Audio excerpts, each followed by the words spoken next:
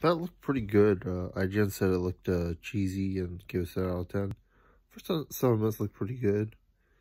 There's the sorcery, there's the ice effects and stuff. Sorry for the spoilers.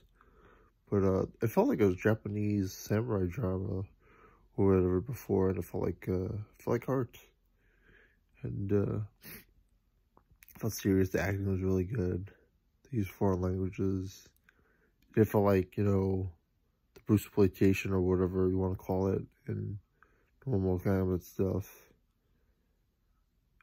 Albeit they had like gore, and it wasn't like they used the oopsies or anything, but like it felt like they just did stuff because it was Mortal Kombat opposed to just let it be a film. I think the next step would just be like get rid of the sorcery stuff. What are your thoughts on subscribe?